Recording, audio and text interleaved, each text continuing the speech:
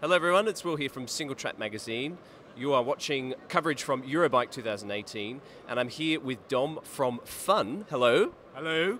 And Dom's got a new dropper post from Funn, and we're going to show you how it works. It's got a really nifty feature. Can you tell us what it does and why it does it? Yeah, it can be self-bleed, and you don't really need to strip it apart until the air cartridge actually runs out of air. That's about 1.5 to 2 years after hard riding. Right. Yeah. So with what Dom's explaining here is with some hydraulic dropper posts is you can get air past the IFP, and basically what that happens is you get that kind of suspension seat post style thing. Yeah. So can you show us what that looks like with this one here? Right, so I just press down. So I'm going to simulate an extreme scenario of air getting sucked in. So the best way is basically for me to turn it upside down and let the air goes in. And you shouldn't do that, by the way. Yeah, never ever do that. All right. With a normal dropper post. Especially on a normal dropper post on the back flip. Don't ever do that. Right?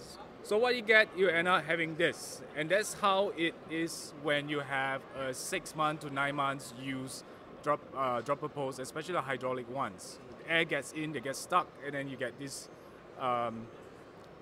bobbing effect. Yeah, so I've had that with a few different dropper posts on test bikes. So if you have the bike upside down, say if you're taking the rear wheel off to fix a puncture and you accidentally actuate the dropper post, then you can end up with that sort of squishy dropper afterwards, which is really annoying. And otherwise you have to strip the whole thing apart, bleed it to get that air out of the system, right? But this you don't have to do that. You don't have to do that.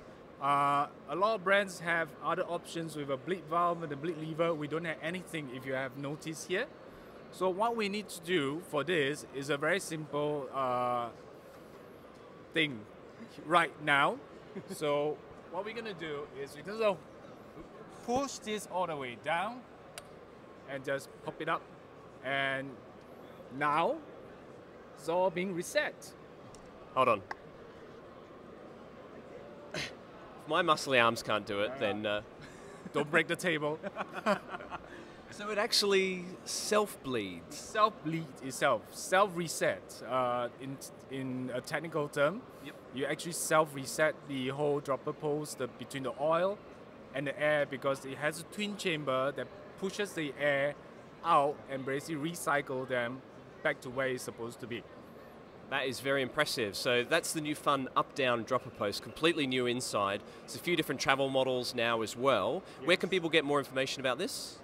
Just go to our website at www.funnmtb.com. Okay. There you go. Pretty impressive demo. Dom, thank you very much for your time. Thank you. All right. Tooroo.